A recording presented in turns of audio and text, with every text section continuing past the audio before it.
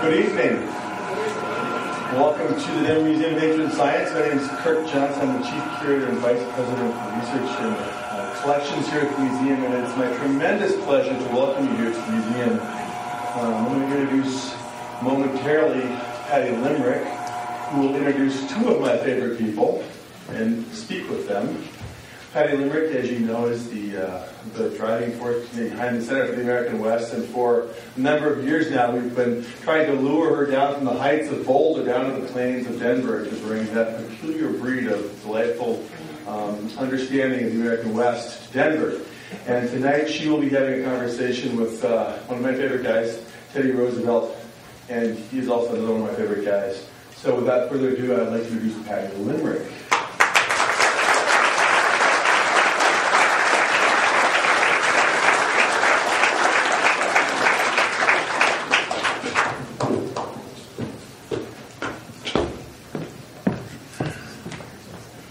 As if it were hard to lure me to the Denver Museum of Nature and Science, which I love. Come to it at the drop of a hat. In fact, I believe, I can't think of anyone else has done this to me. They had the Franklin exhibit here, the wonderful Franklin exhibit. I am not an expert on the 18th century, but because I love the Museum of Nature and Science, I actually took weeks out of my life and became an expert on women in 18th century colonial America, so I could give a lecture as a part of the series. That is not my area of expertise, ladies and gentlemen, so that is really a measure of my devotion. So I love this museum, and I'm really very happy to be here. I have been a fan of Clay Jenkinson for years. I used to say that Ken Burns is the person who, above all others in the country, had brought people's attention to history and engaged them in serious and attentive ways, and that's kind of true, except that Clay Jenkinson, I think, outranks Ken Burns, and if Ken Burns' feelings are hurt, we'll just have to deal with that, because Clay Jenkinson certainly has been in contact with people in the most direct and immediate way. Obviously, a Ken Burns film changes people's lives. People are impressed by that, but it is really Clay's in-person engagement that has been so extraordinary, awakening people to history. His bio is on your programs, and so I'll refer you to that. Theodore Roosevelt, I will say just a teeny bit about before bringing him up. I'm a Western American historian. As a Western American historian, I run into the impact of Theodore Roosevelt every working day. Whatever you look at in the American West, there are Mr. Roosevelt's fingerprints and Mr. Roosevelt's legacy and impact. So a Western American historian is certain to have moments of thinking, oh, I wish I could ask that fellow a few questions. Well, tonight, what do you know? Tonight I will have that chance, so that's quite a dream come true. I admire President Roosevelt in many, many ways. I do find a few of his ideas peculiar and eccentric, and actually maybe quite a few of his ideas peculiar and eccentric, and then I find a few of his ideas disturbing and alarming, but the bulk of his actions I am really taken with and impressed with, and I want to make sure you know that in my tone. I will quickly tell you the story of the experiences I've had with young people for years. In my class, I taught the American History Survey class. We had at that time in the Boulderado restaurant a place called the Theodore Roosevelt Grill. I added an option for my American History Survey class. The students could write a 2-page paper reckoning with the complexity of Theodore Roosevelt and concluding how one should feel when having lunch at the Theodore Roosevelt Grill, given the man's complexity. So it was a trick because 200 students, they would say, is this an added assignment you didn't tell us about? I'd say, totally optional. The winner will lunch with me at the Theodore Roosevelt Grill. Well, maybe 6 or 7 people out of 200 would write the essay. They were all declared winners, and I would then have, you'll notice the brilliance of this, I had filtered out the 6 or 7 most motivated, most engaging students to have lunch with. So I would take them to lunch, and we would go in and we would just go into the most intense conversations about Mr. Roosevelt. The poor waiter would come to the table and say, well, what can I get you for beverages? We'd say, well, you know, the beverages, we'll talk about that in a minute, but how does it feel to work at the Theodore Roosevelt Grill? We get back to the beverages? So anyway, so that was a great experience and just a wonderful way. I sort of thought of them as the Roosevelt Grill Scholars. It was such a treat to have them. One day, a student who was one of the Roosevelt scholars came in, and she looked very distressed, and she said, I have terrible news. I said, oh, is something wrong with your family? And she said, oh, no, they're fine, but I walked by, and they're remodeling the Theodore Roosevelt Grill, and they're giving it another name. Oh, so I have been looking for years for a restaurant named after an old dead guy with a complicated heritage that I could take students to, and if anyone can help me with that during the reception, that would be welcome. So, and there will be a reception afterwards. I should say the format. Mr. Roosevelt will join me in a second. I think he is champing at the bit. Those of you who are feeling the vibrations back there, he is really ready to come up here. I will interview him for 35 or 40 minutes. You'll all have a chance, the audience will have a chance to ask questions for another 15 or 20 minutes. Then he will speak. He will sum up his remarks to us, and then he will cease to be Thomas Jefferson and become Clay Jenkinson. Mr. Jenkinson will reflect for 4 or 5 minutes about this curious experience of inhabiting, or being inhabited by Theodore Roosevelt, and then when we're exhausted by the effort to think what it would be like to be Theodore Roosevelt, then we will refresh ourselves at the refreshment, that's what they call it, refreshments there at the reception afterwards. So, ladies and gentlemen, President Theodore Roosevelt.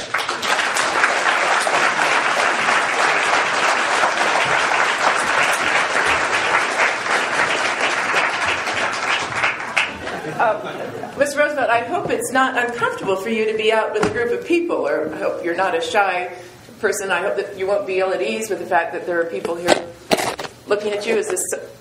Are you finding this to be, can we calm you down in any way, or is there... I don't know about you, but I feel as fit as a bull moose. I feel as strong as a hickory nut. I'm stripped to the buff and my hat is in the ring. And if it weren't so late in the evening, I would suggest that we adjourn immediately and hike to Golden. Yes, I'm delighted, absolutely delighted to be here. I wish you would. Thank you. Thank you so much for joining us. And I think we might just start off really at the heart. You notice you have one of your colleagues or friends there. I guess it's not a bull moose, but... I don't think I killed this one. No. So, your record as a conservationist is almost beyond belief. Could you tell us how you became a conservationist? And because the word has gotten a little bit complicated in our time, make sure you tell us what that meant for you to think of yourself as a conservationist. I went out to Dakota Territory in 1883 to kill a buffalo. I reckoned that the buffalo were on the brink of extinction. You know, at one time there had been 60 million buffalo in the American West. And by the autumn of 1883, there perhaps were 2,000 left in America. They were on the edge of what I assumed would be the extinction of America's greatest quadruped. And I wanted to get one before that happened. And so I went out to Dakota, and after a very difficult hunt, I got my buffalo, and I did a little American Indian dance around it to celebrate. And I had it stuffed, and I took it back to Sagamore, where you can still see it today. But then I reckoned that this was really the germ of my conservation activities. I reckoned if I wanted to kill a buffalo, and I can tell you why, but if I wanted to kill one, then I wanted my son to be able to kill one, and his grandson to be able to kill one, and if we let it go extinct, that primordial American experience of man versus a great beast would be gone forever. And so I thought, I will create an organization, the Boone and Crockett Club, to preserve the numbers of these herds of buffalo and elk and antelope and so on, so that they will always be a part of the American West. And so conservation is really wise use for sustained yield over a long period of time. That's how it started. I am just a little bit puzzled that your love for animals is pretty darn hard on the animals you love. That's absolutely wrong, of course. I just said that when I first killed a buffalo, there were just a handful of them, and by the time I passed from the scene, there were several 100,000 bison. So we regenerated the herd. Everyone knows that hunting is essential to conservation. In fact, the great conservationists are almost invariably men who hunt, because they understand the fragility of nature and they want to sustain these animals. So I will not accept this notion that I think you have, that someone who hunts is bloodthirsty and can't really have bona fides in conservation. It's just the opposite of that. Maybe we could shift to an animal that seems a little more defenseless, a bird. You adore birds. Birds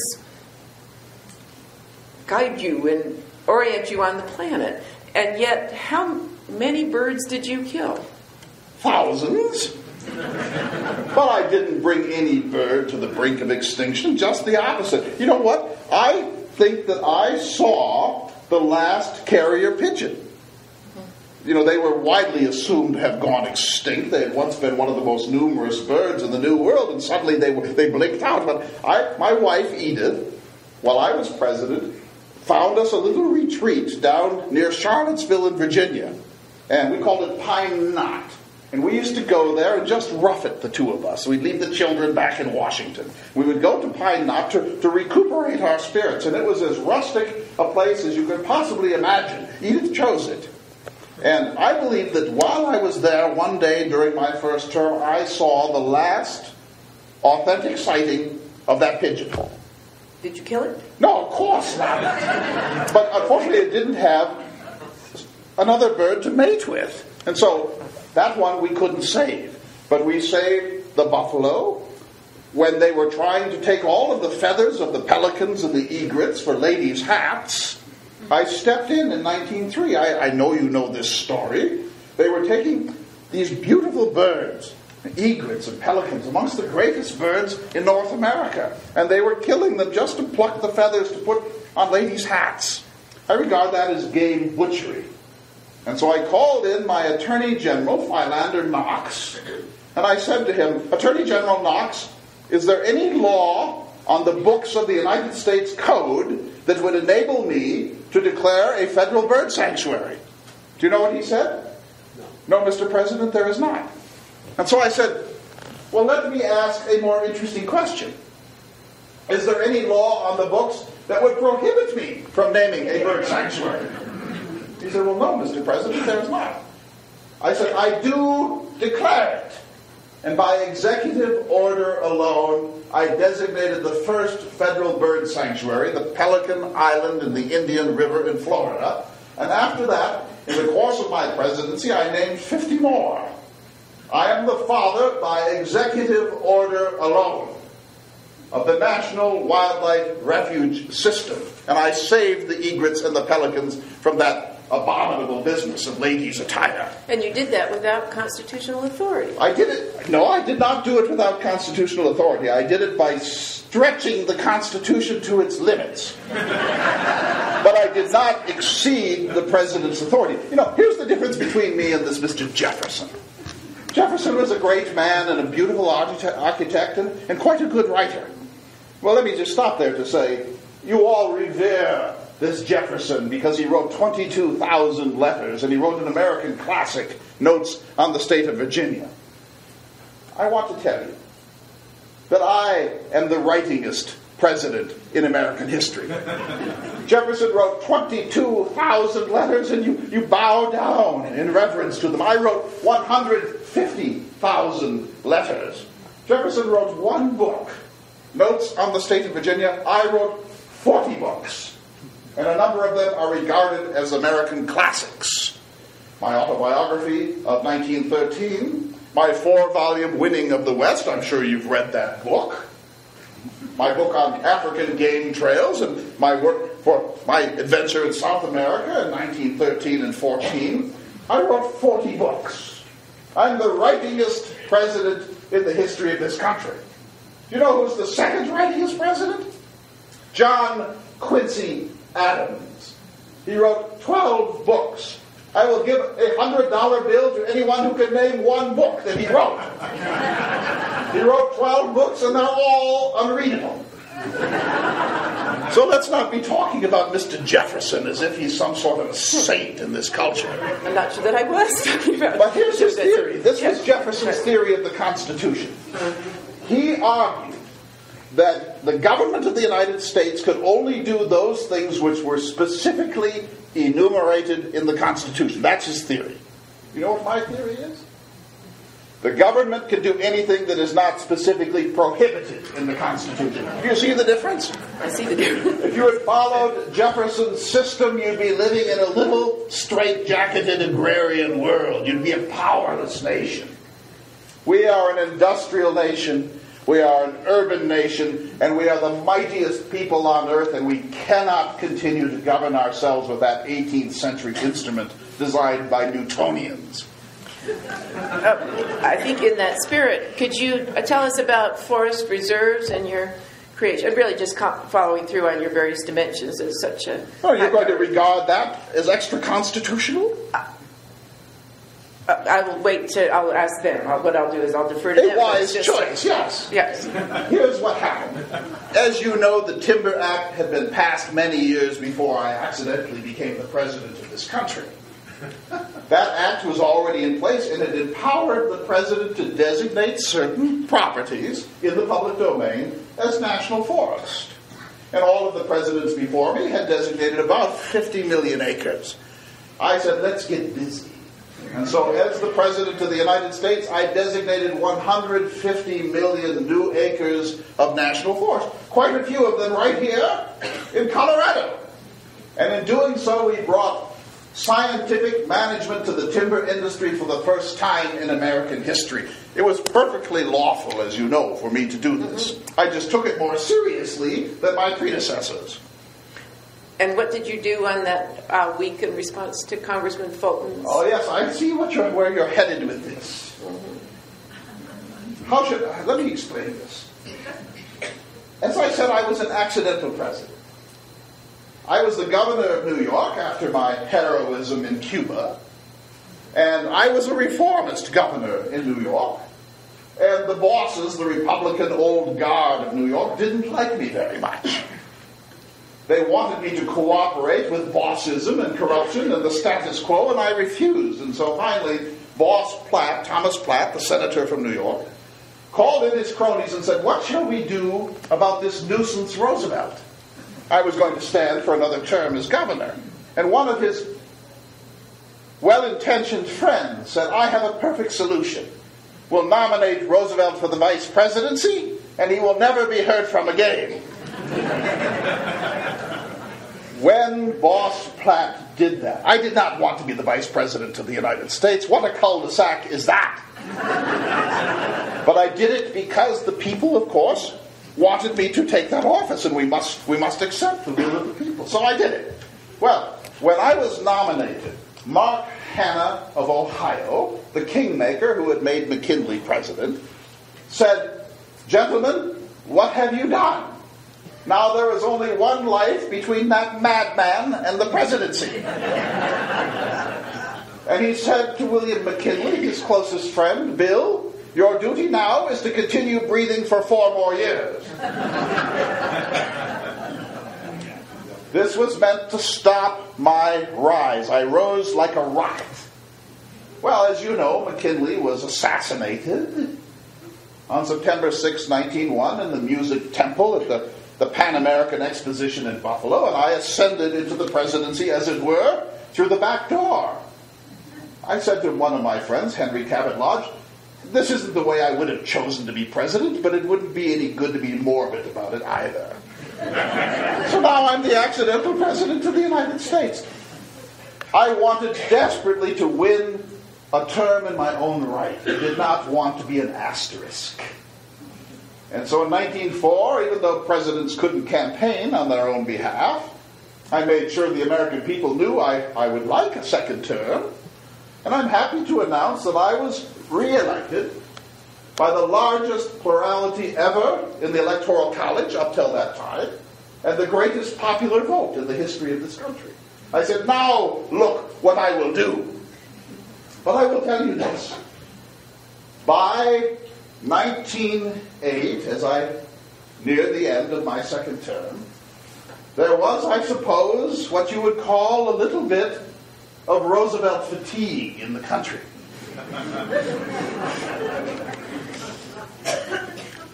People just felt a little exhausted.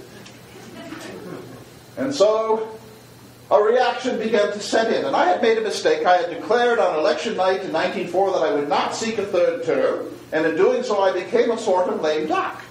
Well, in 1908, Charles Fulton, a senator from Oregon, fed up with my executive order, Federal Reserves of Trees, put a rider in a key agricultural appropriations bill that said no more national forests in 6 northwestern states. Washington and Oregon and California and Idaho and Montana and so on. So no further presidential designations of forest reserves in those 6 states. It was one of those riders put on a bill of such importance that you cannot veto it. And so I had no choice but to sign it. I was putting myself in a straitjacket. But I had to sign it or the country would collapse. We need a line item veto. But that's another story. Well, I checked the Constitution and discovered, of course, that there is an interim between the time Congress gets a bill to the president's desk and that moment when he must sign it. And so I called over to Gifford Pinchot in agriculture, and I said, let's get busy. And during that 10-day period, we designated 16 million new acres of national forest, all of them in those states. And in Charles Fulton's Oregon, we added some extras just for him. And he came to me and he was shaking and livid and pale and effeminate. He said, you have done an extra-constitutional thing. You have behaved in a monarchical way. You have violated the protocols of the Senate of the United States. You know what I said? Impeach me. And he went away and later went to federal prison, may I say. Oh, yeah. And that was perfectly constitutional. And the executive orders by which I created the bird sanctuaries, constitutional. Altogether, in my 7 years and 171 days as president, I set aside 230 million acres of the lands of America as permanently protected from adverse economic development. And I will say to you, name to me any president in your history who has done that much.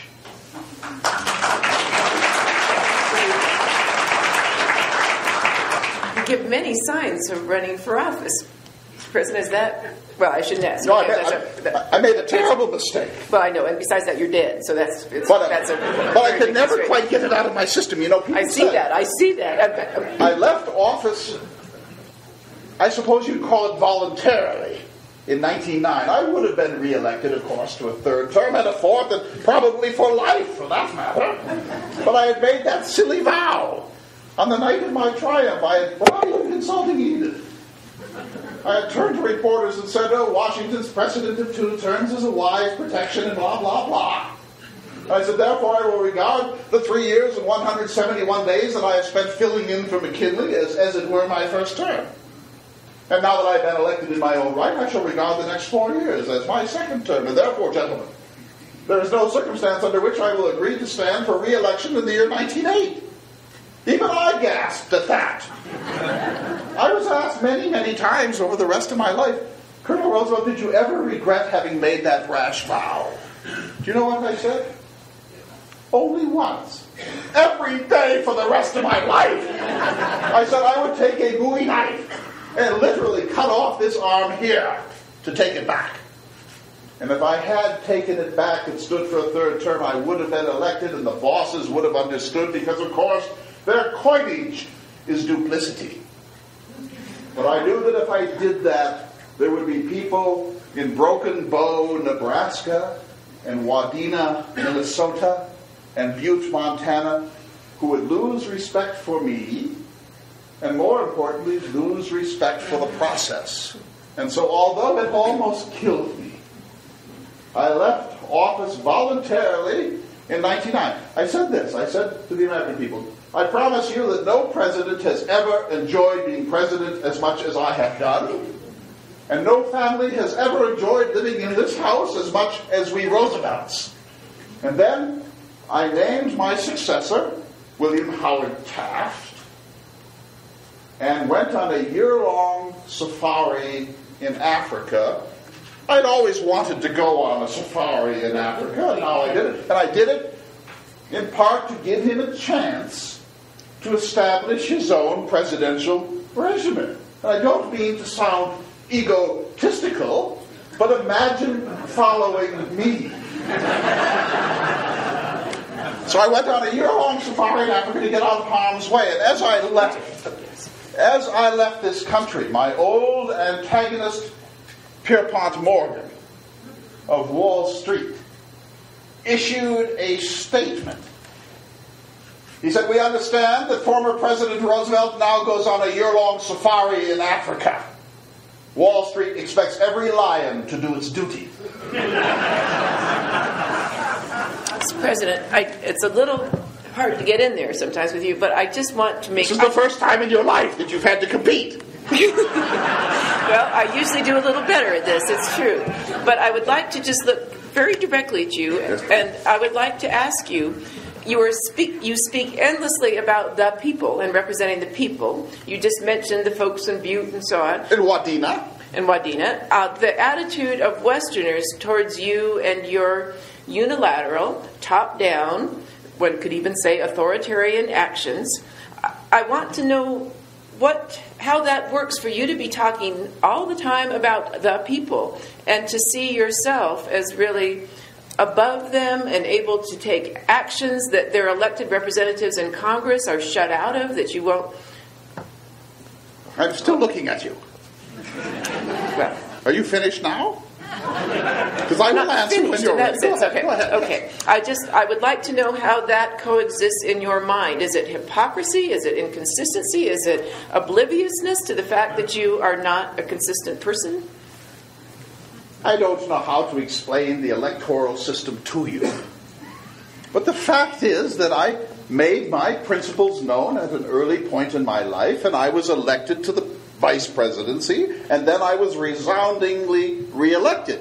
The people who opposed me were capitalists who wanted to protect their greed, what I like to call malefactors of great wealth. Of course, in certain limited places where there were restrictions on grazing or restrictions on water use, the local people would be a little miffed. But the great mass of Americans understood what I was getting at. I had the capacity to persuade them. And may I say, and I don't know how to say this without sounding a little self-reflective, but I'm a war hero. I'm a cowboy. I'm a rancher. I've arrested thieves and taken them as a deputy voluntary sheriff to justice. I have punched out drunkards in bars. I was a hero to the average citizens of this country. They saw me as themselves, only multiplied in energy. And so that gave me a mandate. And even though the bosses hated me, and the timber barons hated me, and Morgan hated me, and so on, they understood two things. Number one, I had the average people of this country behind me, and they didn't dare thwart that. And secondly, this is more important, the great capitalist barons understood that if they didn't allow me to reform capitalism, that there was going to be a socialist revolution in this country. In other words, I'm a conservative reformist, and I took the industrial world that had overtaken this country, and I chastened it just enough so that it provided a square deal for all of our citizens. And in doing that, I saved capitalism, and Morgan knew it. He wouldn't admit it, but he knew it. Congress has powers in the Constitution. I know you know that. Your opinions of Congress do not seem to reflect those delegated powers. Have you ever observed Congress? May I just appeal to the sovereign here? It would be so much easier to govern this country without Congress. Panama. I took the Canal Zone. I sent the Army Corps of Engineers. I eradicated yellow fever and malaria. I did it. And of course everyone abused me, just the way you're doing. Oh, you're high-handed, Mr. President. Oh, you behave like a king. Oh, you've trampled upon constitutional niceties. You know what I say to that? I say, yes, of course, I probably should have put this idea of an Isthmian canal to the Senate. And then the Senate would have debated it. And had I done that, they would be debating it tonight. And so instead I just did it, and now they can debate me for the rest of time. Do you see the genius of that? I see something. The Senate consists of little constituency men who handle passport problems for the people back home. These are men who have never done a good day's work in their life. They've never killed a bear. The Senate consists of a shrill concatenation of eunuchs.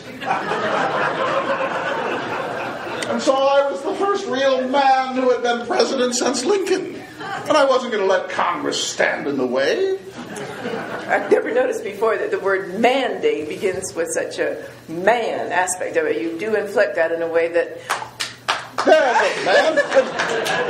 Oh, dear me. But I fear, and I think I have reason to fear, that this group is being swept away by your charm. Very understandable. But I would like to ask you to talk about Negroes.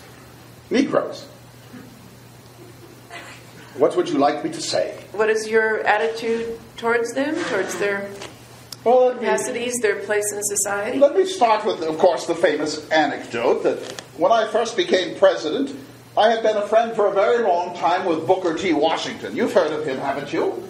He was a Negro from the South, the Tuskegee Institute, and he was what is known as a gradualist or an accommodationist. He believed that the Negroes needed to move slowly into a greater access to the fruits of American life.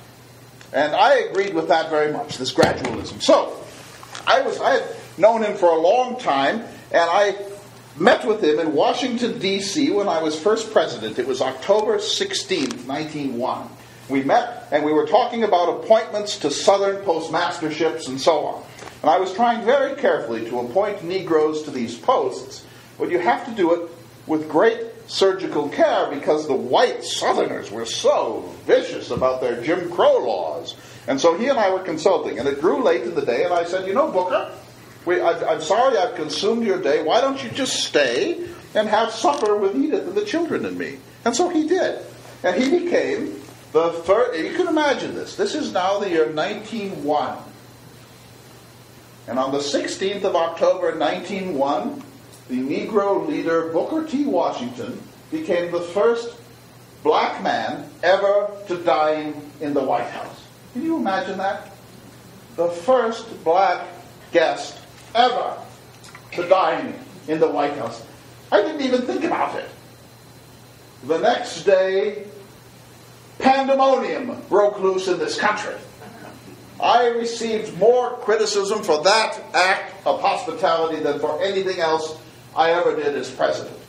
The Memphis, Tennessee newspaper, The Scimitar, called that moment, quote, the most damnable outrage in the history of the Republic. Can you imagine that? The most damnable outrage in the history of the Republic. A Richmond, Virginia newspaper said, and I will not use the word, they said, if the president dines an N, we suppose the president believes that white people and Negroes shall now mix indiscriminately in our social settings. And we further believe, said that Richmond newspaper, that the president must want black men to sleep with our white women. All that from supper. The backlash was astounding. But I never regretted that. And so, here's my theory.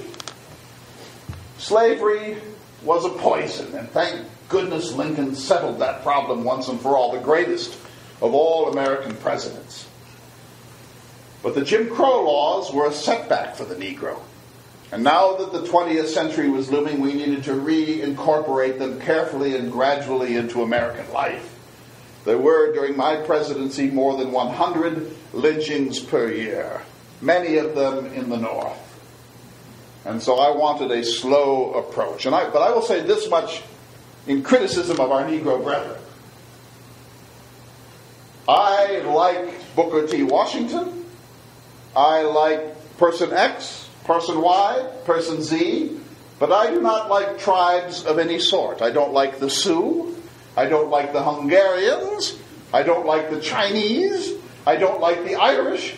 When you are an Irish person who comes to this country, when you get to Ellis Island, check your ethnicity at the gate.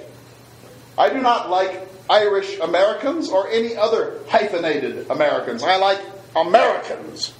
And I will not have the Negro Americans as a phalanx or the Crow Indians as a phalanx.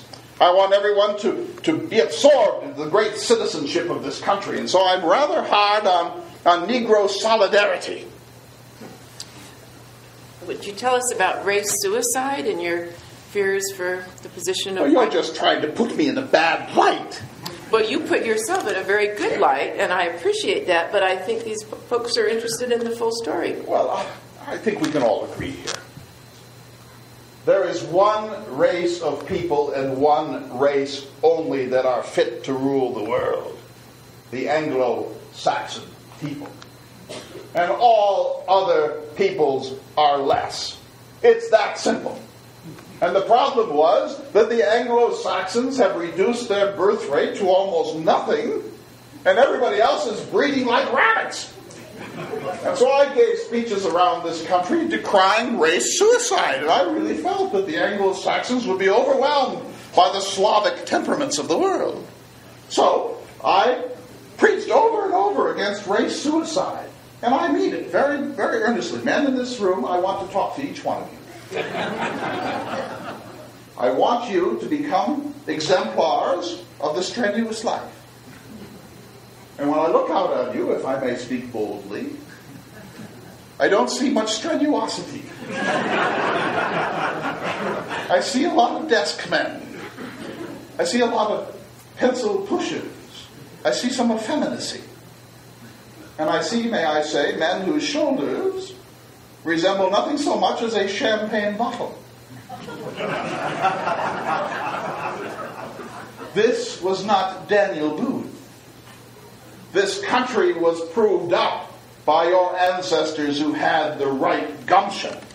And so to the men in this room I say, you must get out and do something. Climb something. Build something. Shoot something. And to the women in this room, if you are mated to one of these men, I urge you to turn and look at him for a moment and ask yourself this question. What happened?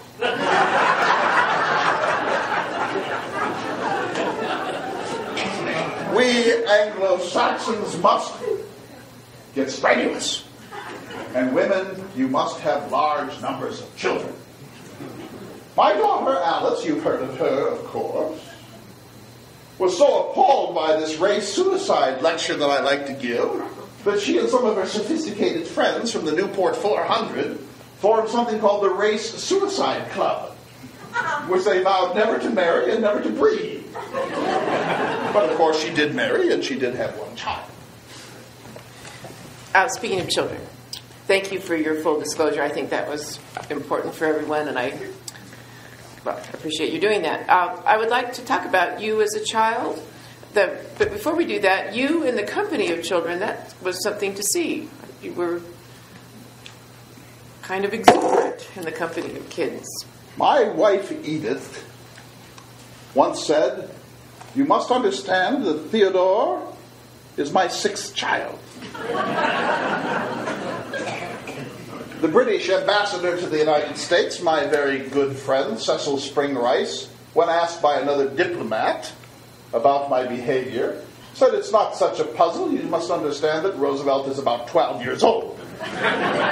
So there is a bit of what might be called the puer aeternus in me.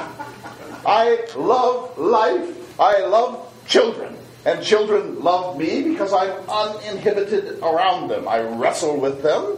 I take them on foot races. I'm happy to swim with them. And I don't know if you know this. I know that you've gotten into shape and you are now an advocate of the strenuous life. So let me give you some advice. We played a game at Sagamore called Point to Point. Have you heard of it? Oh, we had, of course, my 6 children, and then the cousins and the nephews, and so on and so forth, a very large group, and we would meet there. And I was the referee, and I would say, "You're it." And so whoever was it would point to something on the far horizon and say, "That." And then we would form a single space line, and then we would march to that place. But the question was, you can never go around anything. If we came to a pond, we waded through it. If we came to a barn, we went in the front door and out the back. If we came to a haystack, up and over, and a tree, and so on. Point to point. And if anybody deviated a millimeter, they were sent home in ignominy. This builds character. So, when I was President of the United States, we played it there, too. And I would take foreign diplomats and cabinet ministers and key senators and representatives to Rock Creek, and we played point to point. And one time I took the diplomatic corps, and we got to the Rock Creek, and unfortunately, this was around 1903 or 4. We got to Rock Creek, and it was swollen with the spring flood. So what to do? Well, of course, I did the logical thing. I stripped naked and walked through the creek. And then I turned to the entire diplomatic establishment and said, "Come along!" Well, they were mighty hesitant. But I browbeat them into doing it. And so they each stripped down and bundled their clothes up and came through the creek. One and only one diplomat refused, the French ambassador, Jules Jusseron. He was a good friend of mine, but he lacked a little of the manly spirit. And so I said, "By Jove, man, you're in America now. Let's see what you've got." And so with the greatest sense of hesitation and ennui, he took off his clothes and folded them with Gallic fastidiousness. And he put them into a neat little bundle, and then he walked naked as the day he was born through Rock Creek. But as he came through, I noticed that he was still wearing his diplomatic gloves. So here's an entirely naked Frenchman with diplomatic gloves. I said to him, "What can this possibly mean, Jusseron?" You know what he said? "In case we meet later."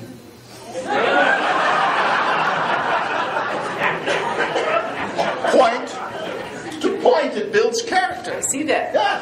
As a child, that would have been you would have found that a very hard game to play. As a child, you could not have played that. I was a 98-pound weakling.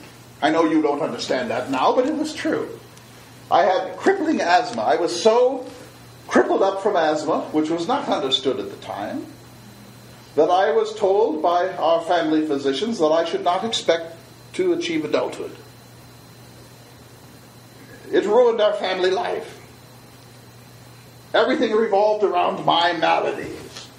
My father would hire a carriage and we'd go along the cobbled streets of New York so that it could force oxygen into my decrepit lungs. I was pathetic. I was an invalid. I couldn't go to school. I couldn't go on outings. I couldn't sustain anything. And finally, after a very, very difficult summer, my father hauled me aside. My father, Theodore Roosevelt Sr., the greatest man I ever knew, and the only one I ever feared. And he took me aside and he said, "Theodore, your mind is strong, but your body is weak." He said, "You will never achieve your potential if your body lags behind your great spirit." He said, "I'm going to challenge you, my son, today. You must make your body." You know what I said? I looked up at him and I said, "I will, Papa. I will make my body." He bought me a home gymnasium kit. And I began to lift weights and do jumping jacks and sit-ups and push-ups. And I even learned a little of the science of pugilism. And slowly I dragged my frail and worthless body out of decrepitude into something like strenuosity. But even at Harvard, I think you went to Harvard, even at Harvard, women were not allowed then. Even at Harvard, when I graduated, my personal physician said, Mr. Roosevelt, you have a weak heart and a poor constitution. You should not expect to live very long. He said, during the few months or years you have remaining to you, I urge you to lead an entirely sedentary life. He said, for example, I urge you never to bound up a flight of stairs. I turned to him and I said, Doctor, because of this, I am going to bound up every flight of stairs I ever come to, because I would rather die young than be a decrepit invalid. If I can do it, so can you. I have no patience with self-pitying people. And so I am proud that I overcame this weakness, and I went out to Dakota, as you know. Yes. And I think I showed myself as something of an authentic cowboy there. Yes, and I have just a few more minutes of your time before. We're just getting started. I feel the same way. I totally feel the same way. Well, we could test them. We'll see. You could test their strenuosity. We'll see what they've got. Right, but what I would do is ask you just two more topics. The first one you will hate, and you will not want to do it, and then... Well, then let's skip it. I think not. I think it is important, and I appreciate that your willingness to not steer entirely on your charm and to let them... I'm not charming. Oh, no. I'm just a very exuberant man. Right. This next topic won't show you in that mode. But the reward will be that you will end our little session together by getting to tell some of your Wild West stories. So, let's just go right to that. No, let's not do that. Okay. You charge through life. And up San Juan Hill. Wasn't that Kettle Hill? First Kettle, then San Juan. Okay, good. Get it right. Thank you. And yet, frailty follows you. You've defeated it in your own exercise, but death and frailty and illness, you could not escape that. Well, nobody can. We all die, don't we? And friends and relatives and very close relatives do. You're not going to bring up the subject. I'm going to ask you to tell these people about your encounters with grief. You have to promise not to cry. I know this story, and I have brought my handkerchief. I don't like to tell this story. I was married in 1880 to an extraordinarily beautiful young woman by the name of Alice Hathaway Lee. She was a diminutive blonde with beautiful blue eyes, and she was a society swell from the Boston area. And she was my happiness. I was the youngest member ever of the New York State Assembly, and my career was taking off in a marvelous way. I had written several books, and there were many more in the works. I had 2 ranches out in Dakota, and I was married, and she became pregnant. And she gave birth to our child, Alice, the famous Alice Roosevelt, on February 12th, 1884. And the birth was a little premature, and I was up in Albany doing the state's business. And I received a telegram up there congratulating me that I was now a father and that my wife was doing quite well. And so there were congratulatory resolutions passed and cigars passed about, and even my enemies were clapping me upon the back, and it was one of the great moments of my life. Less than 24 hours later, we received a second telegram, which said that my wife, Alice, was gravely ill and dying. She had been struck by Bright's disease, which is a total collapse of the kidney function. And I should hasten home as quickly as possible to Manhattan. That was the longest train ride of my life. I got to my home at about 11:30 p.m. on the 13th of February, 1884, and my brother Elliot opened the door. And the first thing he said was, "Theodore, there is a curse on this house. For you see, my wife was dying at the age of 23. And on the same night, my mother was dying too. Mitty, my beloved mother from Georgia, 49 years old, was dying of typhus. And so I went upstairs and sat by her side, and she died in the middle of the night. And then a few hours later, I held my beloved little wife, Alice, in my arms, and she died too. In short, the two most important women of my life died simultaneously on Valentine's Day, 1884. I wrote in my little pocket diary, "The light has gone out of my life forever." I went out to my ranch in Dakota, and I threw myself into reckless, strenuous activity. My grief was overwhelming. I expected never to return to the East, and I would live the rest of my life as a cowboy and rancher, and maybe become a governor of the new state of Dakota. But I was done with New York. That summer, I wrote this: "Black care seldom sits behind a rider whose pace is fast enough." Black care seldom sits behind a rider whose pace is fast enough. That increased the strenuosity of my life by a good bit. I gave my daughter, who was a very healthy child, to my sister Mammy to raise. And I said, "I'll come back from time to time to see her and to give you funds for her education and so on." And I said, and also to publish books and take care of financial affairs. But I said, there is one condition: that I never, under any circumstance, when I come back to New York, want to see a certain woman by the name of Edith Caro. We had been childhood sweethearts. Something had gone wrong. I had married Alice instead, and Edith did not take that as well as she might have done. So I did not ever want to be in her presence again. And so I come back in the fall of 1885, and I'm going into the foyer of our house, and who should be coming down the stairs but Edith? It was highly awkward. Then there was a second awkward meeting, and a third, and a kind of thaw in our friendship, followed by a secret engagement. It was a little hasty for the Victorian era. Of course, anything was a little hasty for the Victorian era. And I kept it a secret, and finally Bambi found out about it. She found out before I told her, and she was very upset with me. And I said, "Nobody, Bambi, can be as upset with me as I am. I despise second marriages. They show a weakness of fidelity. They show a lack of discipline. They show a certain, may I call it, concupiscence." And I said, "It almost makes me hope there is no heaven. Because if in heaven we meet all those we knew in life, this could produce a bit of awkwardness."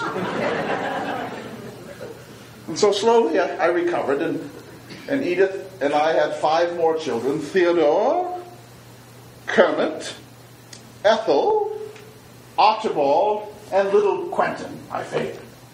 And I would not be sitting here had it not been for Edith. I never talk about my first wife. I wouldn't talk about her to my child, Alice. She would say, "Tell me, Papa, about my mother." I'd say, "No, go to your grandparents." And in my autobiography of 1930, which historians regard as one of the best by any president, I never once mentioned my first marriage. And so I don't want to talk about it, and I'm sorry you brought it up. It's going to get worse. Could you tell us about your brother, Elliot? My brother Elliot was my hero. He was everything that I was not. I was decrepit, I was frail, I was an invalid, I was mousy, and he was a young, virile man, a hunter, and a great scholar. I looked up to him, I worshipped him as a kind of an Apollonian god. And then he behaved like so many other aristocrats at this time. He became an alcoholic, and a womanizer, and a drug addict. And he died tragically young. I despise that, and for that reason, may I say, I'm a sarsaparilla man myself. I don't drink spirituous liquors. That was one of the great blows of my life, Elliot. And now this is the part that gets worse. Your son. Well, you all know the story of how I put together a harum-scarum group of Rough Riders and went off to Cuba. I wrote that up with the Rough Riders, which is one of my best books. Because of that, I was swept into the governorship of New York, and as you know, into the vice presidency and so on. And so that Cuban enterprise not only tested me and made me a true national figure, but it redeemed our family reputation. Because you see, my father, Theodore Roosevelt Sr., did not fight in the Civil War. He should have done it, but he didn't because my mother was a Confederate. And she asked him not to serve, and so he didn't. He did other foundation work. He was very active in the Union cause, but he didn't fight. He hired proxies. And the hiring of proxies I regard as despicable. So when my moment came, and let me be serious for a moment. From a pretty early time, I wanted to be a leader of this country. And from a fairly early time, I reckoned that someday, somehow, I might become the President of the United States. If you want to be the President, and a war happens under your best years, you must get yourself into that war, and you must fight at the front. Why? Because the President may have to do the most difficult thing that any statesman can ever do. He might have to send your children off to war. And how dare a president send your children off to war if he shirked that opportunity himself in his own time? Do you understand? If you are going to send somebody else's children into harm's way, you had better have gotten there yourself. And so I went to Cuba, and I was a hero. And the only thing I regretted, may I speak honestly, I said much later, the only thing I regretted is that I did not receive some form of ghastly wound. Something that would mark me for the rest of my life. But I did just a few shrapnel sorts of things. So then World War I came, and that little pathetic Wilson finally got enough gumption, let us call it, to take us into the war. He had the backbone of a chocolate eclair. And finally, he was goaded into a declaration of war, and I went to him immediately. I was in my late 50s by now, and my health was broken. That South American trip was very difficult. I went to Wilson hat in hand, and I said, I want you to let me gather up one more harum-scarum group of Rough Riders, and I'll go off to France and lead a charge for this country. Wilson said no. Now, I had been pretty abusive of him in the press. So some of this may have been revenge, but I could have accepted that, but he hurt my feelings. He said, Colonel Roosevelt, war has changed. It's industrial warfare now, and there's no room for your sort of romantic charge with cavalry. He said, you'd only really get in the way. That broke my heart. I would quite like to have died in the fields of France. So I went home. I had 4 sons. And I said to them, boys, you are Roosevelts. You are all going to war. And you are not going to hang back in desk jobs. You're going to get yourself to the front, and you're going to fight for this country because you are Roosevelts. They all went. And the girls went too. They went as nurses and Red Cross volunteers and so on. But the boys went to fight. All of them were wounded. All of them received awards and honors for their heroism. But unfortunately, the youngest of them, and my favorite, Quentin, did not come back. He was an early pilot, an aerialist, a dog fighter. And on the 14th of July, 1918, in France, in a dogfight with the Hun, he was shot down and killed. A telegram came to Sagamore. Edith and I were there alone. I knew immediately what it meant. I accepted it, and I went into a room and shut the door for an hour. When I came out, I told my personal secretary, I must now do the most difficult thing that I have ever done in the whole course of my life. I must go tell his mother. That was a difficult one. But rather than that he should have lived, I would have seen all of my children die if they had hung back.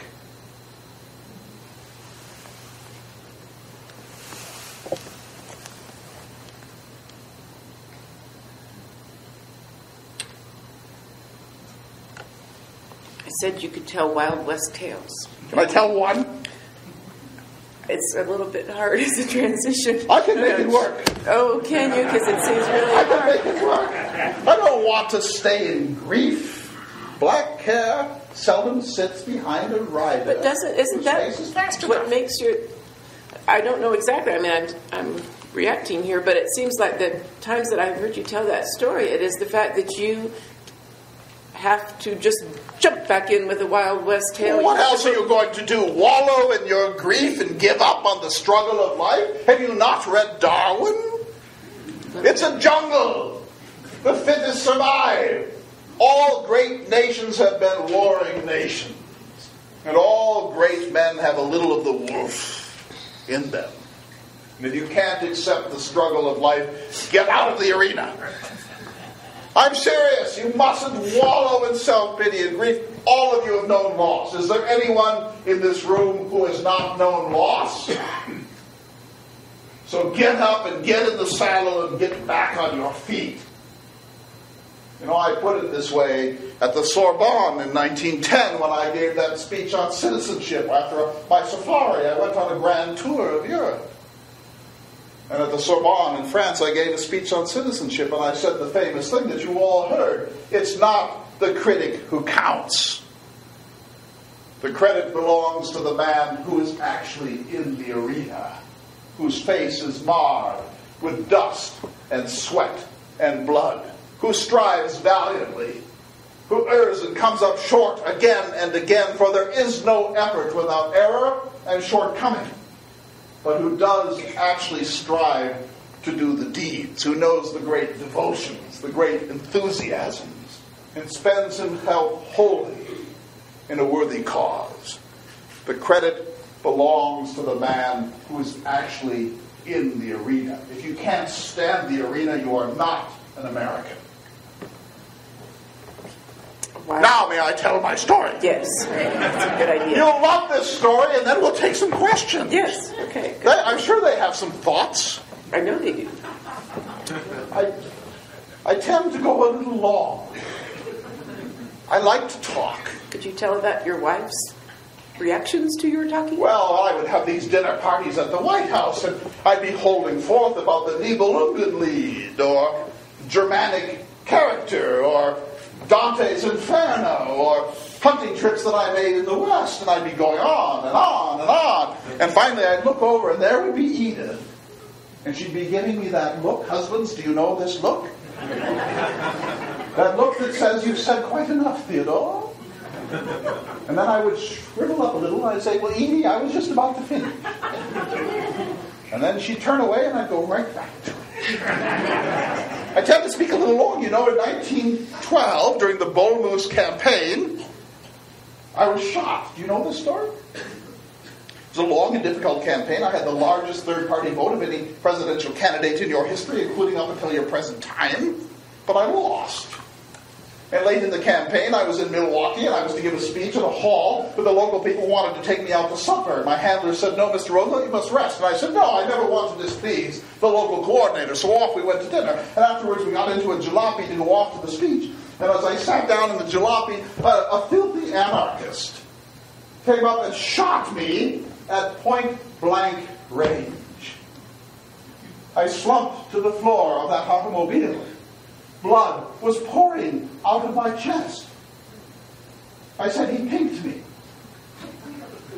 Well, I'm an old hunter. And so I coughed spittle into my hand. And when I noticed there was no blood in it, I realized that I might be wounded, but by no means mortally. Fortunately, I happened to have in the pocket of my greatcoat a steel spectacles case. And my 50-page speech folded up. And they together slowed the bullet. And so while it lodged in my ribs, it did not enter my lungs, and I was going to live. My handlers, of course, wanted to take me off to the emergency room. That's what handlers do. You know what I said? I said, I'm going to give this speech if it is the last speech I ever give. And off we went to the hall. And there, do you know this, I gave an 84-minute speech. Blood was pouring out of me. My shirt was red and I looked like a stuck pig. I held up copies of the speech and gave them away as souvenirs with the And finally, after 84, well, first of all, I said, ladies and gentlemen, I may not be at full strength tonight, because you see, I have just been assassinated. But after 84 minutes, I was beginning to faint. My handlers took me away, and we went off to the hospital. Of course, they wanted to carry me in. I refused. I said, I'm going to walk into this hospital if it is the last stroll I ever make. And I lived. But my point is, I tend to go a little long. So let me tell the story. When I went out to Dakota, I wanted desperately to be an authentic cowboy. I had read the tales of Daniel Boone, George Rogers Clark, and Davy Crockett, and they were you know this, you're in Colorado. They're the ones who made this country's character. I know your friend Frederick Jackson Turner, the man of the frontier thesis. I had my own frontier thesis, but we agreed that what made America was civilization crossing beyond the last boundary and getting into the wilderness and encountering difficult things there. Indians and bears and coyotes and so on. That's what made us. And so I wanted to get a little of that in my own life. I was a Harvard man, and I was a New Yorker, and I had been brought up in great privilege.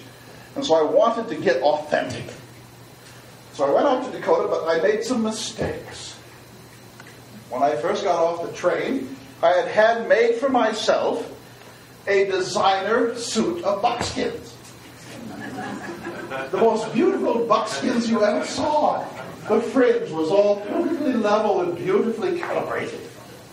And I had a silver buckle engraved, silver spurs with T on one and R on the other, and a knife hand carved by Tiffany's. I was so proud of that costume. But some of the ranchers and cowboys and desperados out there in Dakota thought that this was a little artificial. They called me a pumpkin lily, and a carpetbagger, and an interloper, and a Harvard man, and they called me a dude. A dude. They seemed to take some sort of moral righteousness over the fact that I wear spectacles. They called me Four Eyes. They called me Storm Windows. They called me Shutters. And then I made things rather worse in my first roundup. You know, has any of you ever been on a roundup? Well, shame on you. In a roundup, you bring in the calves, and they're tied by their hooves, and they're dragged into a central place, and there's a person who holds that calf down while somebody snips off its testicles and puts a hot poker into its side. This is branding and castration. That calf comes in somewhat unwillingly. And if they ever get out from under your grip, they are not coming back, believe me. So I did this work. I'm not a great ropist. I'm not a great rider. I am good at this sort of difficult work. I never complained. I never called attention to myself. I never spoke unless spoken to. I always got up earlier than the others, and I stayed up later than everybody, and I never was first in the grub line. And I accepted any duty that was offered to me because I wanted to be accepted. And so here I am, and they're bringing calf after calf after calf in, and it is mighty exhausting and dirty work. And over in the corner there, along the fence, was a cowboy who thought he was beautiful. And he was striking poses for the ladies. And he was flirting. And he was not paying attention. And because of that, some of the calves were squirting out of the circle. And so without even thinking about it, I looked over at him and I said, and I quote, "Hasten forward quickly there."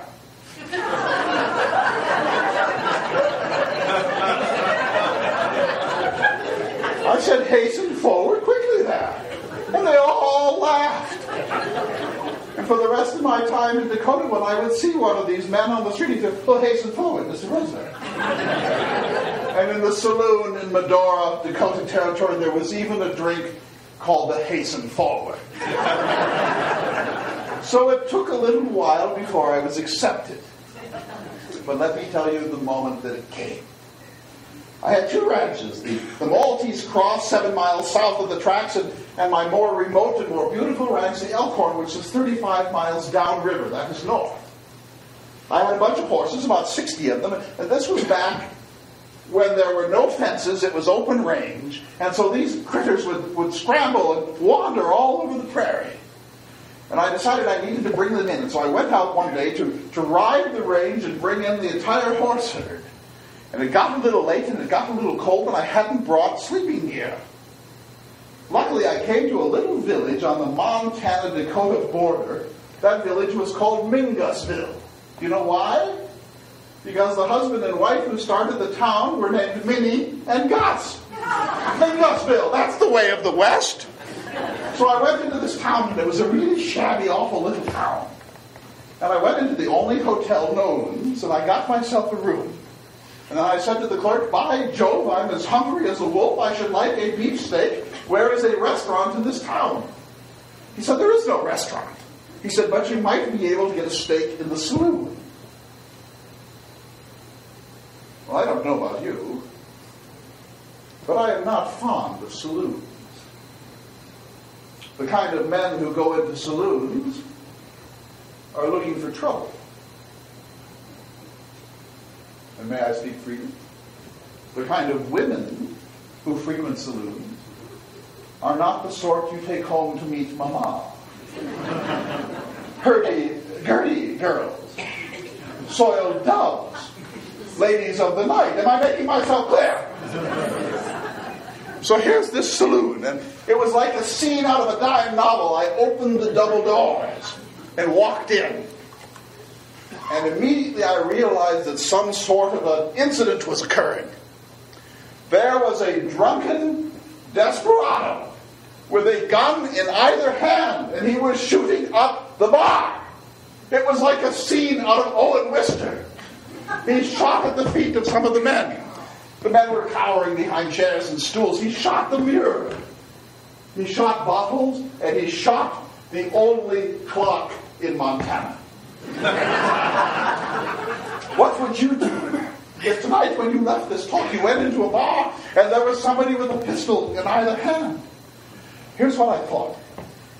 If I walk unobtrusively and without calling any attention to myself, he might ignore me and I'll find an obscure table in the back and order my steak and be done with it.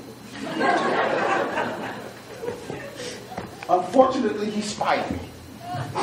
And he said, oh, it's Four Eyes. Four Eyes is here. He'll buy drinks for everybody. I ignored him and sat down at an obscure little table. He would not desist. He came up and he stood over me, and I could smell his fetid breath. And he said again, I repeat, Four Eyes is standing drinks for the bar. What would you do? I told you earlier that I was something of a pugilist. And so I sat there and I looked at him for a moment, and I noticed that in his inebriation he had placed his boots rather too close together, and his center of gravity, therefore, was by no means adequate. And so the next time he vociferated, Four Eyes is standing drinks, I looked up at him and I said, well, I suppose if I have to, I have to. And I rose, and as I rose, I hit him with a right, and then with a left, and another right, and down he went. And as he went down, both pistols were discharged. I might have been killed. It was the best moment of my life. Both pistols went off. I studied by myself to see if I were dead. And when I realized that I had lived, I jumped on his chest with my knees. Well, fortunately, when I hit him, he fell and hit the back of his head on the bar and passed out cold. So I jumped on his chest and disarmed this ruffian. And now I saw a specimen of human nature. Remember those people who were cowering? Well, they all came up bravely now and said, rebuke to him. They called him a ruffian and a desperado. They cuffed him. We tied him up. We put him on a freight train, and he was never seen again. I sat down in my chair, and I finished my beefsteak. I went up to my room, and I double-locked the door. And after that, they began to take me more seriously. You see the strenuous life. Can I tell a closing remark about Dakota? Just one. I have so not controlled the You have. I'm so sorry. I feel that I have yielded to you quite a bit. But I want to give you one passage from my autobiography. I want you to listen very carefully.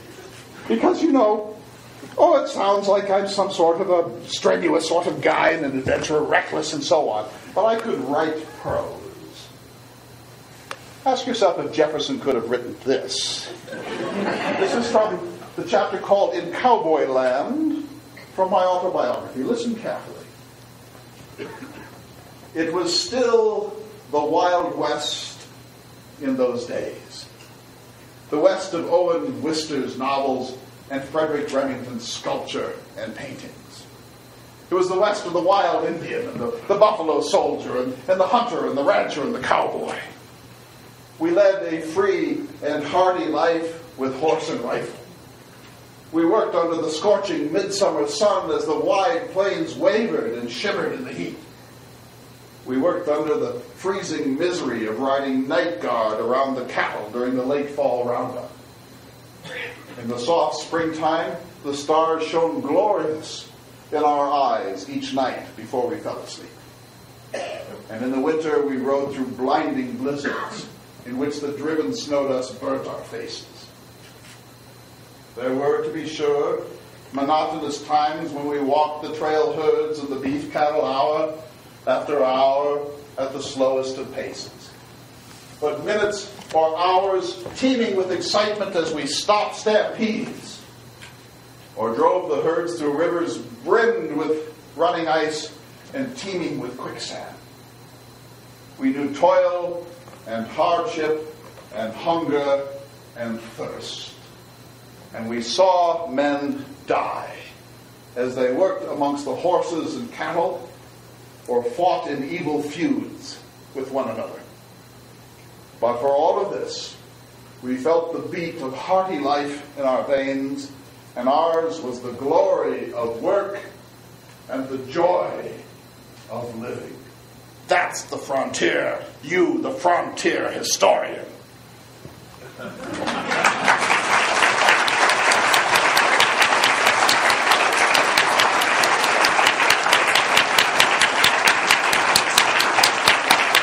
We should take some questions. Just a few. It seems disproportionate, but if you could try for brevity in your questions. They should be brief. Yes, comical that we would ask for brevity at this point in the evening, but we'll take a few. Yes, so you could answer some. Well, I don't know why. Let's hear one. Who has a question? This woman right there. I see that. Yeah. Mr. President, yes. Could you please explain what went into your passing of the Pure Food and Drug Act? Oh, the Pure Food and Drug Act. I don't have time to go into it in detail, but in 1906, a man named Upton Sinclair wrote a novel called The Jungle. Have you read it? Oh, it's a horrible book. About the filth and the corruption and the waste and the lack of hygiene in our meatpacking industry. I read the book and I didn't agree with it. I'm sure he was making a lot of it up. So I wrote him a letter. I said, "Dear Upton Sinclair, I have read your book. I don't think that you're telling the truth about the meatpacking industry, but I'm going to investigate it. And if any of these things is true, I promise I shall attend to them. But I didn't appreciate the little socialist ending to your book." And so I called in a blue ribbon commission to look at the meatpacking industry, and they studied it for a year. You know what they found? It was worse. If anything, the jungle understates how bad it was. I mean, people's arms would be cut off in the gears of these machines, and they would wind up in sausage. There were rats and mice and bats and excrement, and anything that could go into a vat wound up there. There were no standards. There was no inspection. It was disgusting. And keep in mind, this is not just like making ladies' hats here. This is our food supply. Back in Jefferson's time, people grew their own food. But in my time, in an urban culture, people were dependent upon canned meat. And so this was a vital concern of the government of the United States. So this is my answer to the industrial conservatives who hate government. I called in the great meatpacking moguls to a White House conference, and I said, gentlemen, I have this report. I have not made it public. I'm asking you to take it home with you and study it and tell me what you intend to do. And of course, the great Armour and Swift and all the meatpackers said, well, I'm sure this is exaggerated, Mr. President, but if there are any problems in the industry, let us reform the industry ourselves. Have you heard this? Oh, we'll take care of it, Mr. President, they said. I said, fine, I'll give you 6 months. And so off they went with all of their industrial arrogance.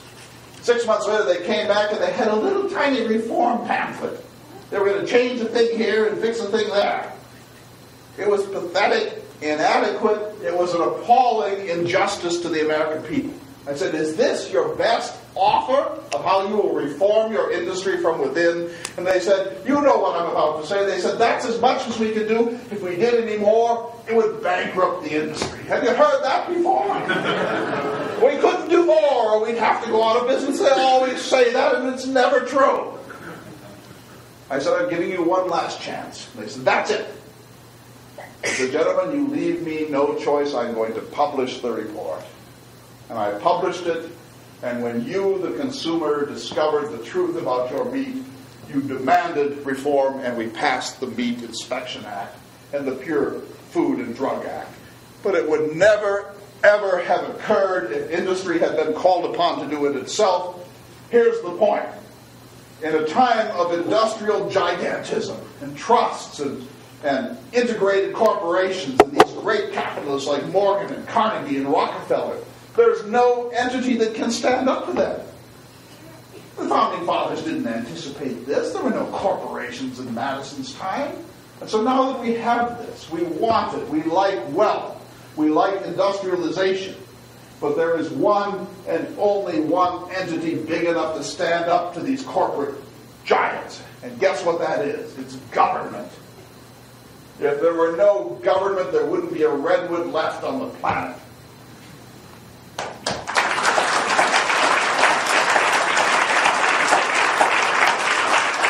Yes, sir?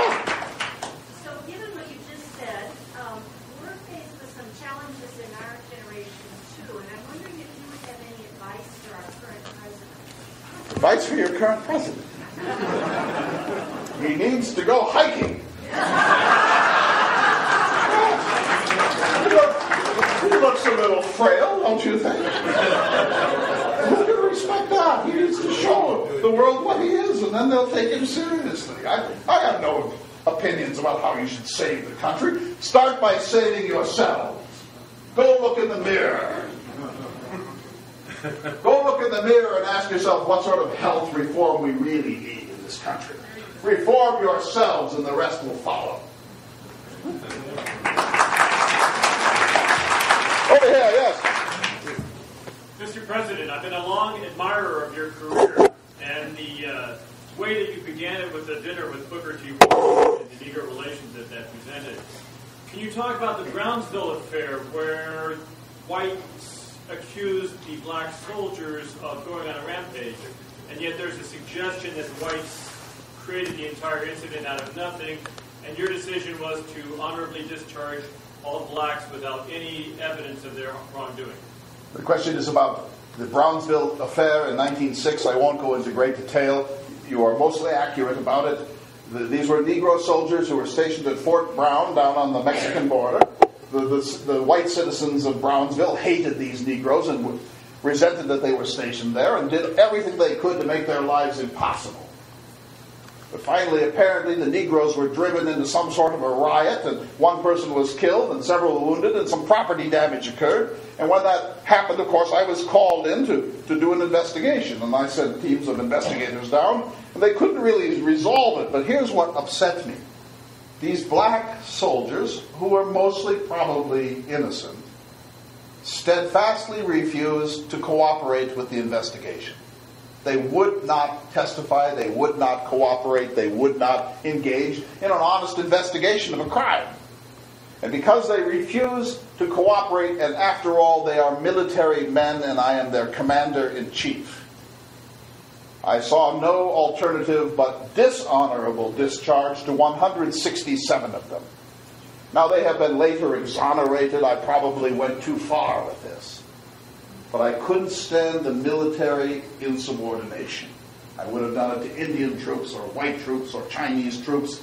I just couldn't stand the way they created solidarity and refused to cooperate. So, in an act of some rashness, let me say, I discharged all of them, and some of them were national war heroes. Some of them had received the Medal of Honor, but I would not accept that sort of deliberate refusal to cooperate in an Army investigation. Let's do two more here. Mr. President, had a very good relationship with John Muir, and he was a person who was quite different from you. He was a preservationist rather than conservationist. He would spend time in the woods, you would spend time in the city. But because of the cooperation between you and Mr. Muir, you were able to put together the National Parks Program. The question is about Muir, and you have garbled a couple of facts, but let me just go to the point. In 1903, I made a 14,000-mile railroad journey across the American West. I wanted to see some things that I had never seen. I went for 14 days in Yellowstone with the great naturalist John Burroughs. I had been to Yellowstone before, but never in quite this way. And then I saw the Grand Canyon for the first time. I said, leave it alone. Nature has been at work on it, and man can only mar it. I saw California for the first time. I saw redwoods for the first time. And then I camped in Yosemite with John Muir for 3 days. No handlers, no Secret Service, no secretaries, just Muir and me. We had an extraordinary time. Now, he did offend me just a little at the beginning. When he said to me, and I quote, Mr. Roosevelt, when will you get over your boyish need to kill things? That hurt my feelings a little. I took it, though, because I admired this Muir. And I later discovered, and I only say this to you, please don't repeat it, he doesn't know his birds. He knows a tree, but he couldn't identify a lock. That's bad. So we camped. And we were all alone. And it was the most extraordinary. No tents. He would cut down boughs, and we would use them as a sort of outdoor mattress. And on the third morning of this extraordinary time, we literally woke up covered with snow. No tent. It had snowed in the night. I woke up. Have you ever awakened covered with snow? It's quite an extraordinary experience. So I shook the snow off, and I looked over at Muir, and he was looking over at me. And I suppose he thought that I might be a little urban. You know what I said? This is the greatest moment of my life. And it was. I like this Muir. But he's a preservationist. A preservationist is somebody who wants to lock up the West. I am against that. We will lock up those things of extraordinary magnificence. Yosemite and Yellowstone and Glacier and Crater Lake and Mesa Verde and so on. We will lock up those things that are unique in the world. But we will not lock up beautiful things, pretty good things. Man is on the earth to use the resources of the earth. And so my policy is not preservation, but conservation, wise use for sustained yield over generations. A little of the West will lock up forever. Most of the West, government control so that we use it in a sustainable pattern, especially forests. And then, of course, routine lands in Iowa, go ahead and farm those. Let's do one last question here. Who has the last question tonight? Yes, right back there. Mr. President, which did you enjoy more? Your hunting on the Little Missouri River or your hunt of Howard Taft during the presidency? I invite you to stay after. I don't like your tone. Which did I like more, hunting on the Little Missouri or hunting Taft? Taft was a weak president. I don't want to call attention to myself here, but let me say this much. The Republican Party in my time consisted of two sides, as it does in your time. There were the Wall Street capitalists and moguls who just believed, leave us alone, we'll do what's right for the country, no regulation is best. You know those sorts of people. But then there were also the reformists, the progressives, the people who wanted to move the country a little bit towards a square deal for everybody. So on the one hand, you have the progressive wing of the party, and on the other hand, you have this sort of titans of industry wing of the party, and they don't get along very much. Because of the forcefulness of my personality, and the sheer willpower that I brought to it, and the joy of it. The joy matters most. I was able to yoke those two parts of the party together and make them an instrument for change. But Taft didn't have that capacity to do it. Eventually he had to choose. And he chose the capitalists. And he betrayed the progressive movement. He fired Pinchot. He betrayed our progressive activities. And I found that unforgivable. I'll just say this much about Taft. And I don't mean any disrespect, but he was fat. Now, I'm a man of some girth, but I'm fit. And a fat man is a lazy man. And I'll tell you, when he was running for the presidency, he asked me for my advice. And he said, Mr. Roosevelt, what's the best advice you can give me? Do you know what I said? Never be photographed golfing. I said, not only is golfing a sissy sport, but average Americans out in the heartland don't golf. They're too busy working, putting food on the table, taking care of their livestock, planting their gardens. They're tired at the end of the day. They don't want to go out and swat a ball around. I said, never be photographed golfing, because if you want, this is an important point in leadership, if you want to lead this country, you must narrow the gap between yourself and the average citizens of America. But if you hold that distance as a sign of pride, or even distance yourself from common people, you will lose their regard and you deserve to lose their vote. And so I said, you must behave like an average citizen of this country. If you have to golf, do it, but don't be photographed. And of course, he was photographed golfing, and that's just, it sums up his whole character. So I don't accept what you say about Taft. If he had been a better president, he would have had 2 terms, of course. So I think we should stop. Go ahead. Well, I think that you give us your last remarks as President Roosevelt, and then we get to meet a person who has lent some energy to you tonight. Well, let me turn the subject entirely. There's so many more things. Shall we just take a break and come back? That's what I'm going to do. Take 5 minutes, and then we'll do another couple of hours. Well, let me just talk a little bit about Alice. I know some of you are thinking about my daughter. You've heard of Alice, haven't you?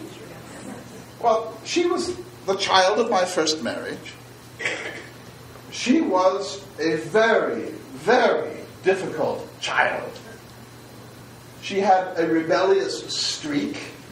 She somehow, and I don't know if you can imagine this, but she somehow discovered where a few of my weaknesses are, and she was able to push that button. Does any of you have a child of this sort? She drank liquor, which I think is a mistake. She smoked cigarettes. One day in the White House, I said, no child of mine will ever smoke in this house. You know what she did? She climbed up on the roof and smoked there. She drove a jalopy at a time when that was very unusual, often at speeds of 25 miles per hour, and without a proper male escort. She formed that race suicide club. She flirted with all of the eligible men of the District of Columbia, and some, may I say, strictly speaking, who were not eligible. And if I might speak with complete candor, I suspect that she was engaged in what might be called heavy petting.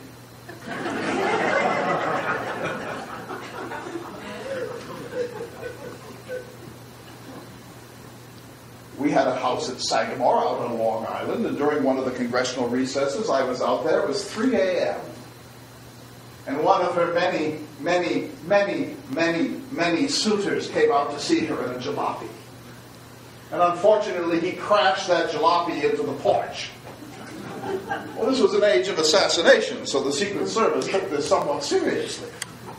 They found him slumped over the wheel of his jalopy, drunk, and they discovered that he was carrying a pistol. Serious business. By now, I had awakened, and I came down in my dressing gown and said, "By Godfrey, what's the ruckus here?"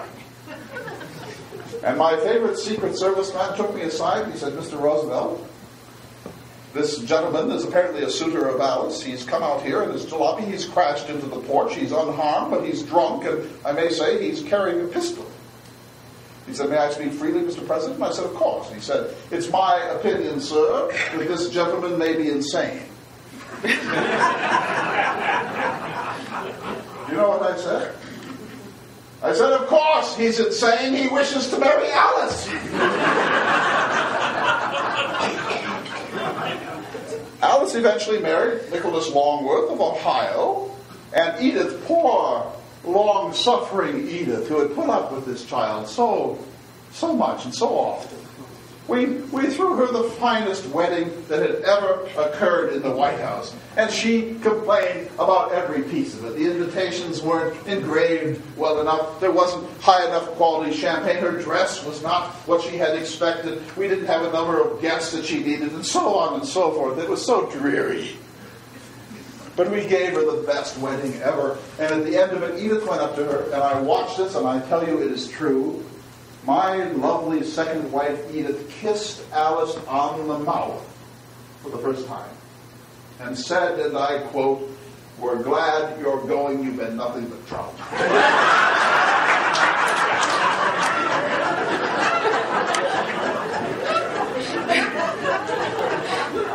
And you all know, of course, what Owen Wister said to me, the great author of The Virginian, one of my closest friends. He was in my tennis cabinet.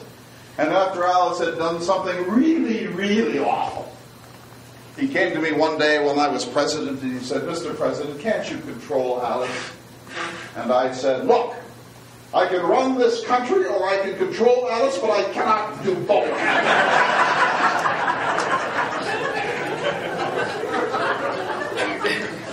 And so my urge to all of you is that from this night forward you begin to regenerate your lives. You take yourself more seriously, you get some exercise, you write some letters and books, and raise your children to be Republican Anglo-Saxon breeders.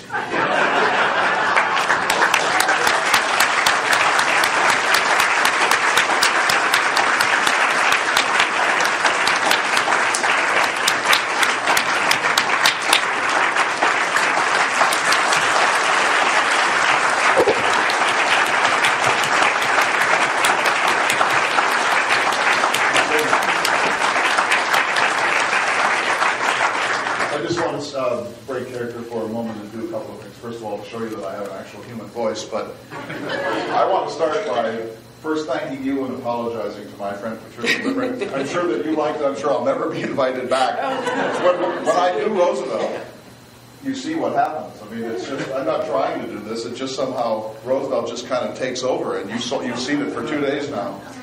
He is the most energetic person that I've ever encountered in the whole course of my life. I don't even begin to understand him because, I don't know if you could tell, but I'm just exhausted and sweating profusely. And this is 90 minutes. He did this for 60 years. Talk, talk, talk, talk. Read. Shoot something. Climb something. On his honeymoon, he climbed the Matterhorn. Left his bride back in the hotel. He was one of the first Americans ever to climb the Matterhorn. My favorite story, and I'm going to ask Patricia Lippert a question so that she can at least get 4 sentences. And I'm so sorry, Patty. No, but you see what happens. Think about it. No. But Roosevelt came here in 1905. You probably know this, and he wanted to kill a mountain lion.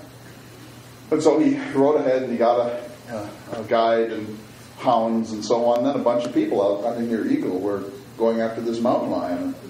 they had a hard time with it, and eventually they heard the dogs yelping, and the dogs had treed a mountain lion. And I don't know if you've ever seen a cougar, but this is, you can see one in this building, but this is a mighty creature. And so the dogs had treed this mountain lion, and one of the dogs actually sort of shittied up the tree. And the mountain lion was swatted it and killed it, and then all these horsemen came around with their rifles, and they had surrounded this tree, and up there is this terrified, angry, lethal mountain lion. And they waited for Roosevelt. And he got there and they said, well, Mr. Roosevelt, you may now shoot your cougar. And Roosevelt said, I'm not going to shoot that cougar. It's in a tree. And so eventually the mountain lion jumped out of the tree, and it was surrounded by these hounds, and the hounds were going in. You can picture this, and the mountain lion was swatting them and maiming them and so on. So finally they said, look, just shoot it. I mean, they're going to kill all the dogs. And so Roosevelt, and this is a true story, Roosevelt put his rifle in the hands of somebody else and took out a knife. And he went into the circle and he killed the mountain lion with a knife. I just want you to think of George Bush doing this. Or Lions should do his duty. Or Bill Clinton. I mean, this is a madman who goes in. Would you do this? And he goes in and faces this mountain lion and dispatches it with his knife. And this is the story that I like to tell when I talked about Panama. Is, he later said that he wished that he had a ghastly wound. This is a strange man who had a hectic urge for activity. And he seems to have had to prove himself. Part of it was because his father had opted out of the Civil War. Part of it because he was an invalid as a child. But if ever there was a man who had to prove that he was a man, it was Roosevelt. But on the other hand, he had one of the greatest lives in history. He just got to live this way. And when I get to portray him, I just think, where is he now? Where is he now? I once wrote an essay about this saying, and I mean no disrespect, but I said, Bush with the brain, Clinton with character. That's what Roosevelt was. He had both. He had action and contemplation. He was an extraordinarily intelligent man. He was best read president in American history, the writingest president in American history. He went to Germany in 1910 on that post-safari trip. He lectured at German universities to German professors of German literature in German. When John Kennedy went to Berlin and choked out Ich bin ein Berliner, we regarded him as a Renaissance man. Roosevelt lectured in German at German universities to German professors in German. When's the last time we saw anything like this, Patty? Oh, I knew. He said he was going to ask me a question, and I've been sitting here in terror. How do you here's your chance. How do you place Roosevelt? How do I place Roosevelt? How do you place Roosevelt? We will have a reception here in a moment. Well, I guess we might, but... what do you make of all this guy? Clay, I'm sorry to say that I'm better set up to say what I think about you right now than what I think about Roosevelt. And I guess I will start by saying that I don't know that I take my friends for granted. If I do, I will make every effort to fight that. But I've known Clay for ages, and I am just thunderstruck by his gifts and his talents and his capacity to put all this stuff in his mind and have it there at the moment, and to lend his life and spirit to this dead and departed person and so many others. And so I think Roosevelt is very impressive. I'll get back to that maybe in a moment, but I would just like to say I have been just swept away by this. And if you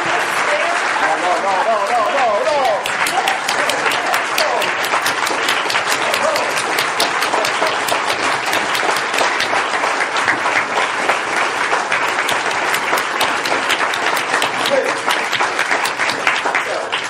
So there is this reception. I would just say this much, yes. That I so appreciate what Clay said about the difference between this man and many of our current public figures, and I don't know what to do about that. I don't know. Can you imagine what the press would do to this man? The Theodore Roosevelt, not Clay Jenkinson, we can't even imagine that, but what happened to Theodore Roosevelt. And so I think it is one of those look in the mirror at ourselves and what we require when someone declares he or she would like to run for public office. It's out of the jungle what we put them through. We put them through the meat grinders. We do this whole process of reducing them. So I guess I ask us when we look in the mirror, as Mr. Roosevelt asked us to do, we should be asking ourselves why we would want to put public figures through a meat grinder. How can that be served? And ask ourselves if we could, in fact, tolerate, engage in, celebrate, recognize that taking a public figure of talent who has flubbed or misspoken or has an attitude, be like taking that person and carrying him to the trash heap or carrying her to the trash heap. That really should end. Hear, hear. And recognizing what thank you. Which isn't to say that we want sinful public figures. I didn't say that. But I just think we are going to have heroes who have feet of clay, thank the Lord, because otherwise they are heroes we cannot emulate and aspire to match. So the more flawed our heroes in some ways, the better they are to imitate. And thank you, Clay, and thank you, Mr. Roosevelt. We'll see you in the lobby. Yes, right. Okay.